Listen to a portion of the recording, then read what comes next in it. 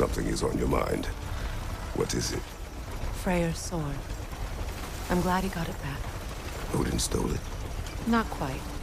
It couldn't be stolen. It had to be given freely. Freyr had it forged in his younger days, imbued with its own motives and passion. For centuries, he swore he would only ever set it down in death or upon meeting the love of his life. Both he and the sword were romantics, you see.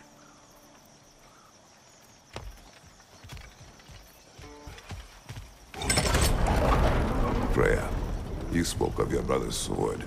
How did Odin acquire it? I'll answer this one. Odin, disguised himself as the most beautiful person Freyr had ever seen. This separated Freyr from his sword.